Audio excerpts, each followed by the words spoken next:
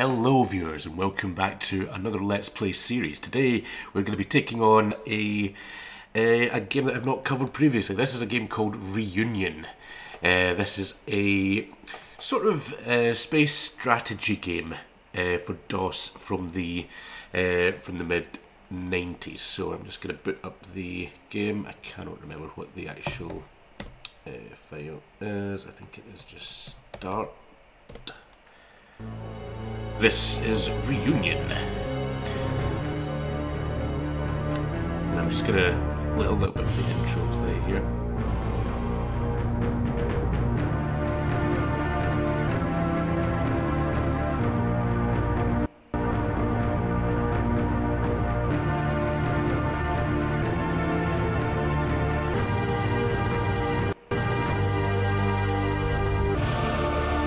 So epic. We've got some guy who looks like a cross between the Silver Surfer and Super Saiyan 4 Goku. I'm not entirely sure what his relevance to the game is. He seems to be the same guy from the actual box art of the game, but yeah, I don't know. He doesn't make any real appearance in the game after this, so yeah. Anyway, this is the starting credits, so just while this is ongoing, I'm just gonna give a little background about the game. So this is a kind of space strategy game from the mid-90s. I think it was around about 1994 this came out, and it's by a company called Amnesty Design, who were later renamed to Digital Reality, a company from, I believe off the top of my head, from Hungary. And yeah, they were later quite well known for making the Imperium Galactica series, which originally was intended to be a sequel to this game, as far as I'm aware. This is, in a sense, this is Imperium Galactica 0. So if you notice anything familiar about this game in the way that it plays in certain areas, it's possibly because you may have played Imperium Galactica, and there are some similarities there, although there are also a lot of differences. The music is awesome as well.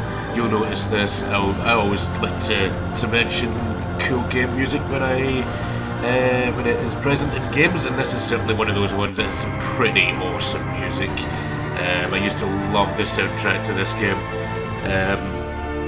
But yep, there's also a pretty epic introduction, which is just coming up. So I'm pretty much just going to shut up for a bit and let the introduction speak for itself. It is quite an epic one.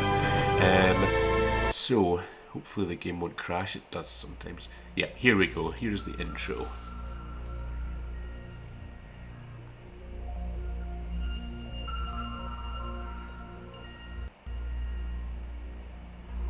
Middle of the 22nd century. The Earth enjoys a period of prosperity and peace. Majority of weapons are abolished. Humanitarian and ecological problems are gradually eliminated. Any nation showing aggressive tendencies is dealt with swiftly by UN military forces.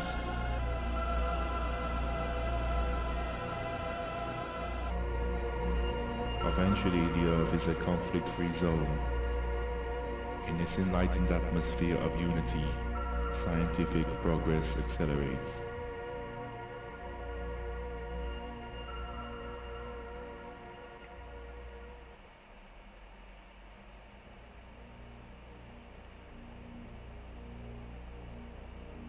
(2563). Over 50 years of dedicated research comes to fruition when the UN Nuclear Research Laboratories successfully combine elements of Einstein's unified field theory with antimatter physics, creating a new form of spacecraft propulsion. A new form of power can literally warp the fabric of space, and therefore bring points within it closer together. This makes travel between solar systems in a relatively short time period a distinct reality.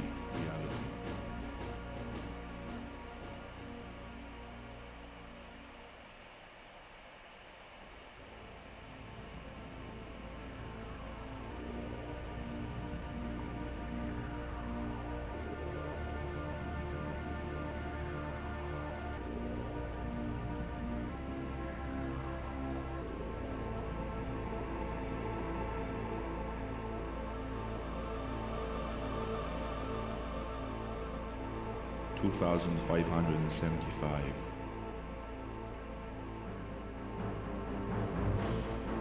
Two fully equipped research ships leave Earth. Their mission is to find other Earth-type planets suitable for colonization.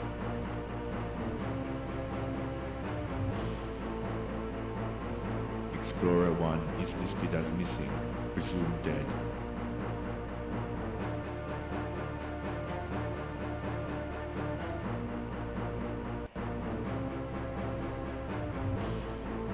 Explorer 2 completed her mission successfully, returning to Earth after locating several habitable planets in a distant but reachable section of the galaxy.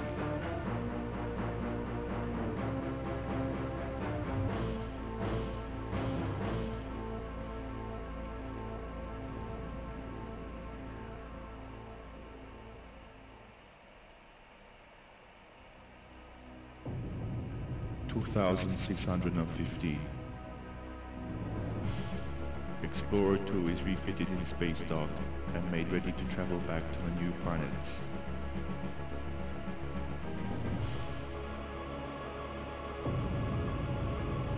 (2616).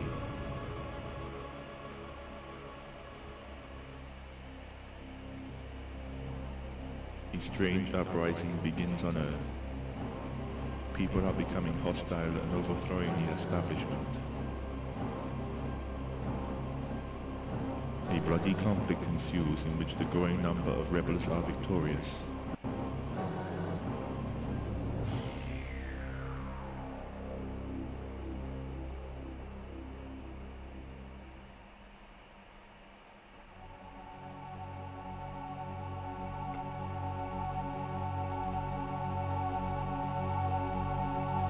So he's done talking for a bit. Yeah, so basically the introduction's pretty epic. It goes to this interesting section here, which is clearly very Star Wars influenced. But yeah, there's a rebel uprising on Earth, which is strange because it seems like the Earth has just turned into a peaceful utopia by this point. There seems to be a rebel uprising out of nowhere, which is interesting. I wonder if there was anything that may have triggered that. Not that I'm foreshadowing at all here. Yeah, there's a few other things to take note of in the intro there. There was obviously 2 Explorer ships that were sent out. Explorer 2 made it to some new colonizable planets and is in the process of being refitted to potentially colonize these planets. Explorer 1 was unfortunately, contact was lost with Explorer 1. But that's, again, something to keep a mental note of, as we may be revisiting some of these little nuggets of information.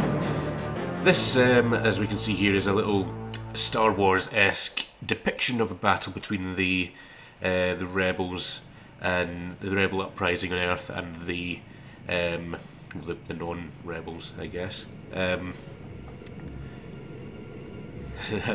actually really like this. I think it's really well done.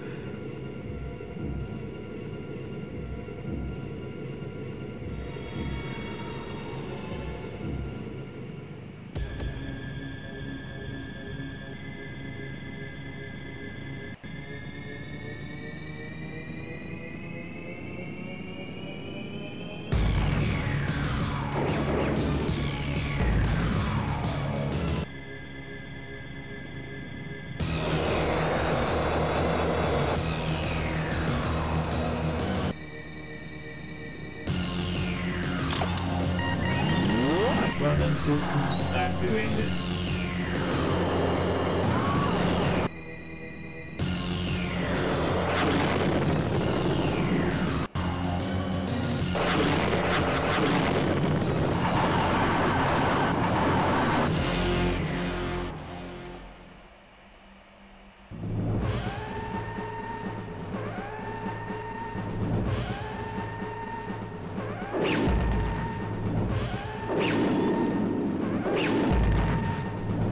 Attempts escaping from Sector 2.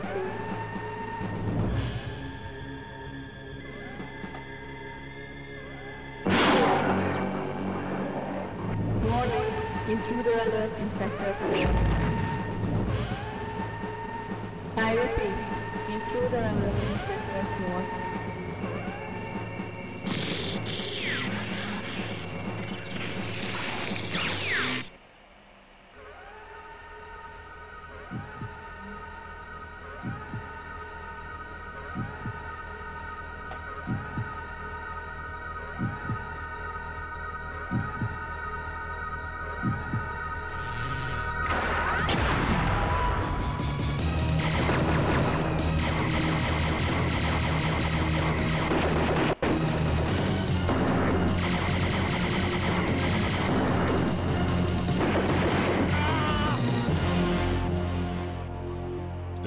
Take control of planet Earth.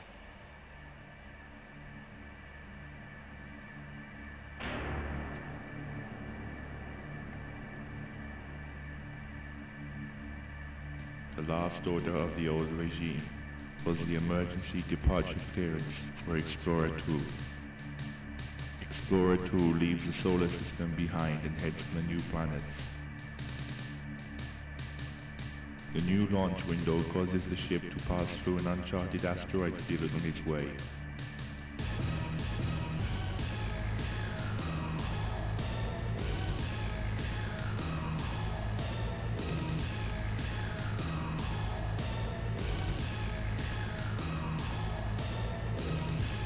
There is damage to the warp field generators. 2621.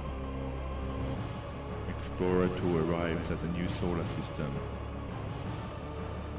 The crew escape using safety pods. Most do not make it to the new Earth. Shortly, a new Earth colony is formed. The struggle for survival begins.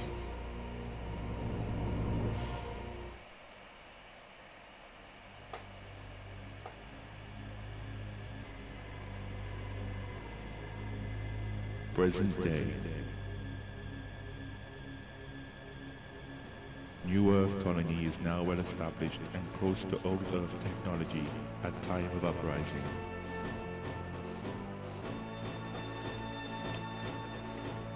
A new leader has emerged with the full backing of the populace. His mission: to return to space and reconquer the Earth.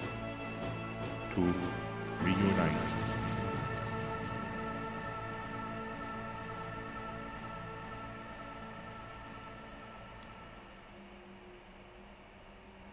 Choose your hero. Okay, so the mission is to reunite with the old Earth. So just in case that wasn't made clear there, 300 or so years have passed since the Explorer 2 just barely reached the new Earth colony. So the introduction basically goes through almost 1,000 years of history, from the kind of mid-22nd century there, right through to present day, which is stardate 2927 according to the manual, which I have right here. There was a couple of little bits that they did skip in the intro within the game itself, mainly just some chronological events going back to the late 20th century. Essentially the storyline sort of begins in late 20th century old Earth. The collapse of the Earth's biosphere begins. Uncoordinated measures to slow down the collapse are implemented with negligible success. By the mid-21st century, 2048, the Earth's biosphere is highly damaged, and some areas are subject to dangerous levels of radiation. And at this point, the United Nations members agreed to devote all resources into saving the planet. The population was not happy with this. A lot of countries were unhappy at having what they felt was their self-determination removed. They felt they were being forced to cooperate, and there was a lot of civil unrest at this point, which was basically stamped down by the UN. They basically kind of militarised and just completely crushed anybody that got in their way. It was, we either work together or save the planet. If you're not on board, we are against you and you're going to die. So ultimately this did result in a peaceful utopia, but it was not without its difficulties at first. They did have to go through some difficult means to get there.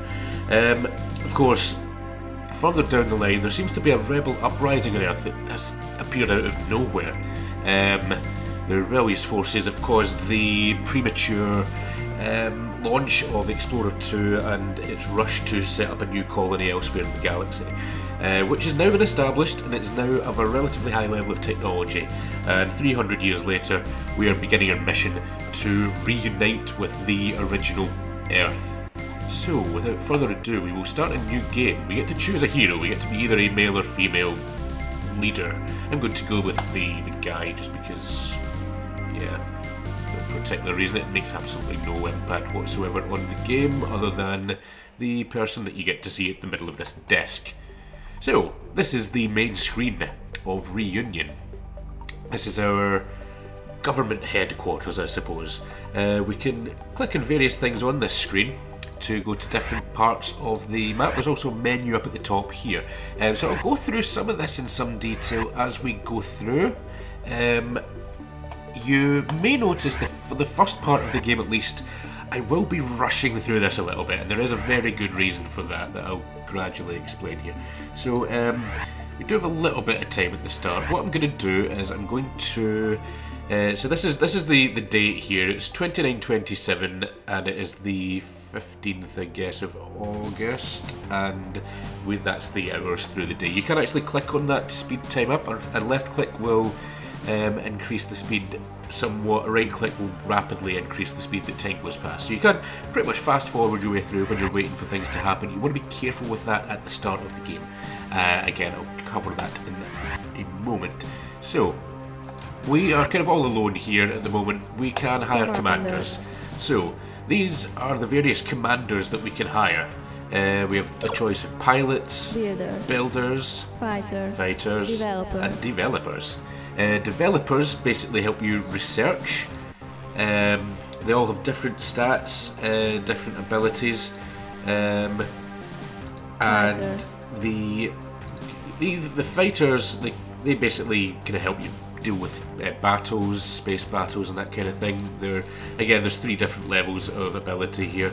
Builders, same deal, construction of buildings and colonies. More skilled builders, I think, build things faster and are capable of building more things. And pilots deal with piloting, which is fairly self-explanatory. I believe it's impossible to actually launch trade ships out of Earth's or New Earth's orbit without a pilot, and better pilots can fly a bit faster, I think. To begin with, we don't actually need a pilot yet, as we have no ships, so we can leave that for just now. What we do want to get right off the bat is this guy. Even in the instruction manual, there is a quick start guide for this game that comes in the instruction manual. This is the little quick start guide, and it comes with, basically, because this is quite a complex game, it actually comes with a sort of, you probably won't really be able to see that, but it's a quick start guide which basically guides you through the first section of the game up to building a colony on the moon. It's even in this guide, it basically says, you know, you can hire the cheapest advisors. The exception is when you hire your developer, you should appoint the man in the middle. And it's not kidding, this chick is pretty useless. Her stats: maths 1, artificial intelligence 1, physics and electricity 2. When you're researching, each thing that you can research has a requirement here. So this one would be doable by her. This one would probably be doable, but we will very quickly with her get to a point where she is no longer skilled enough to actually invent anything. This guy gets a little bit more, he's a bit more useful at the start of the game. He'll last us a little while before we have to train him up. You can send your advisors to university, and they will improve their skills, but eventually we will be hiring the best, probably in every category, eventually. Now, oh, the satellite is ready for production as well. Yeah, he has just researched that satellite because we had already clicked on it before. We can also research the minor droid, and this will not take very long. Minor droids basically allow you to mine on your planets. And the satellites allow you to see what the planets are like. So before you're able to colonize or do anything on a planet, you'll need to send a satellite out to it to look at it. Now, what we'll do, we'll buy. We have 1 minor droid. I'm going to buy another 8 minor droids, and I'm going to buy, say, 5 satellites just now as well. These all cost resources as well. The ore that they need is basically stuff that you mine on your planets.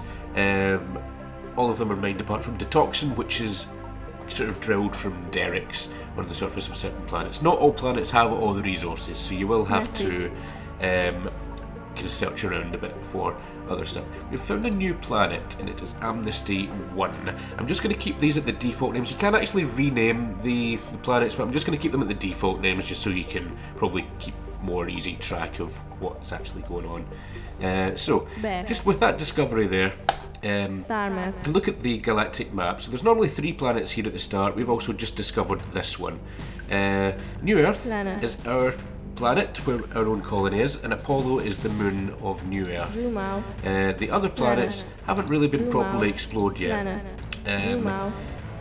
So we would need to send a ship over to these to see if they've got any moons and to research them further. The reason we've been here for 300 years and haven't really discovered an awful lot of planets yet is purely because the colony's been being built up in that time, and it's only very recently in the history of the planet that we have basically got observatories and started looking towards the stars again. So it was only very recently that we've started discovering some of these other planets. What I'm going to do now, we should probably have, yeah, we now have 5 stores of satellites. What I'm going to very quickly do here is I'm going to go to Apollo and send a satellite to it. So we've now sent a satellite to the moon of New Earth. We can now see some detail on the surface. We can look at planet info, and we don't really know an awful lot yet about this, but we will gradually get some details from our satellite, which will tell us more. We also, this is our main colony, this is New Earth itself, so this is our colony hub. This is what a colony looks like. All these buildings do kind of different things. So this is the main command centre.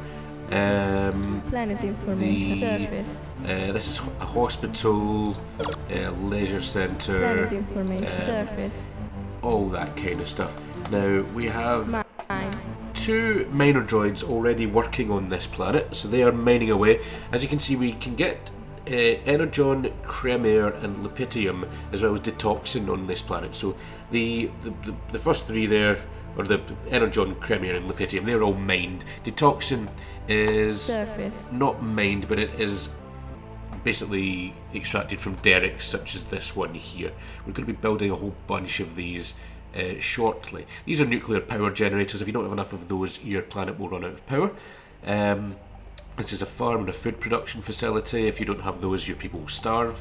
Things like churches, parks, leisure centres, they're all just kind of boost the happiness of your people.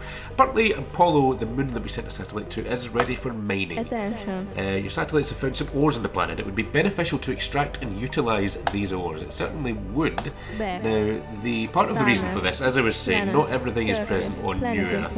New Earth does not have rhenium and it does not have texon, and these will become important at a later date.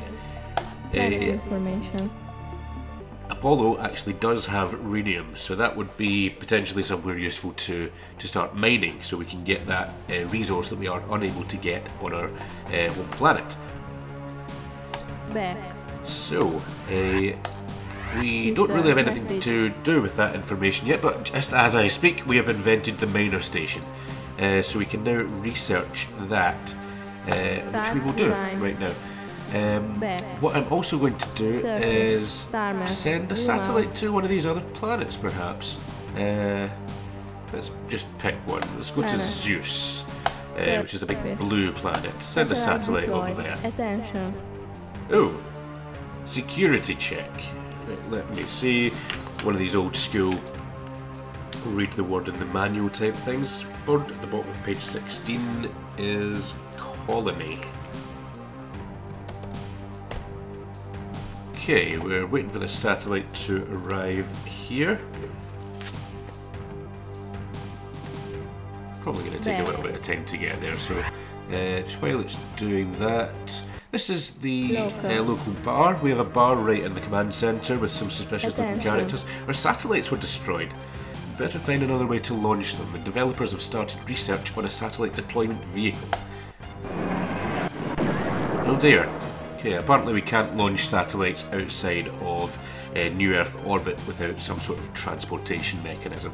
So the miner station is now ready for production. We can't transfer it to planets though, so that will give us another thing that we'll probably need to research shortly. We need a means of transporting the miner station to planets. We also need a means of transporting our satellites elsewhere. There's no specific prompt that you need to do. Yep, there we go. The satellite carrier has been invented. It's quick fire, throwing a lot of stuff at us here, this game. It does this at the start. Right, so we're now going to research the satellite carrier, which will be our first actual ship that we can pilot. So for that we will need a pilot. We're also going to need to start building things on our colony as well. We're going to need more mines to get us more resources. So I'm going to hire a builder. We could go with the cheap one, who's really cheap. She's not super expensive. We can actually afford the top guy as well. For now, I think we'll go with this one, just to save us a little bit of money at the moment. We can probably get away with increasing the taxes as well, just so we have, because where it gives you this description here, population 32,892 loyal people. Oh, the transfer ship's been invented. That basically means that the people are happy, they like me, and as long as they don't hate us, we can raise the taxes. And that will increase our income from this planet. I'm going to raise this to difficult just for the moment, just so we have a little bit of extra income at this point in the game, as we will be doing a lot of building here. Now, we want to build more mines and derricks. Everything's working 100% at the moment. That basically means we have enough power on the planet, but we will probably quite rapidly need to build extra power plants, and they are quite expensive. For the moment, I'm going to build some more mines. 2, 3, 4. Right, another 6 mines, and they are built. So I just rapidly went through time there. We now have 8 mines in total. You can have up to a maximum of 9 miner droids working on a planet at one time. So I'm going to build another mine somewhere. Fortunately, it's not going to be very neat, because everything's in an awkward layout. But right, add droids here. Okay. We now have a whole bunch of droids mining away on our planet here, and that will increase our resources. We are going to want more toxin though, as that could potentially end up falling behind. I'm going to build an extra nuclear generator down here as well, and then I'm going to build a bunch of derricks. 1, 2, 3, 4. We need more money. 1, 2, 3. Nope. They're building faster than we can actually afford to. Right. So that'll be 8 derricks. We will build more of these. So we've discovered Amnesty 3. We will build more derricks shortly. And I'm going to research this transfer ship as well. And we are going to build satellite carriers. I'm going to build a 4, I guess, satellite carriers. We money. Right, I'll build 5 satellite carriers to start with. That will mean we can take 5 satellites, and we will be able to build a group. So to actually use our satellite carriers, we need to build a unit. I'm going to make this a carrier group, and this is going to be called Satellite. Is that how you spell satellite?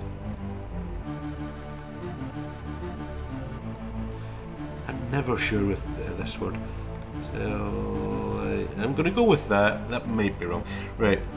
Satellite. Okay. Okay. Create that. That means we can, once they have all been built, we can put 5 satellite carriers in there, and each satellite carrier can carry 1 satellite. So, we will then be able to take these and explore the galaxy. Once we, Control panel. yeah, we can basically launch this and move the satellite carrier around to a different destination. So what I'll do, I'm going to call this the end of the first video before this drags on too long. In the next part we will continue exploring our immediate area, and you'll no doubt see a whole bunch of extra things happen because this game is pretty rapid fire at the start. So anyway, in the meantime, I'll catch you next time. Hope you are enjoying this so far. If you are, give us a like, leave some feedback in the comments, and subscribe if you want to see more of this kind of stuff. Thank you once again. I'll catch you next time. See you later.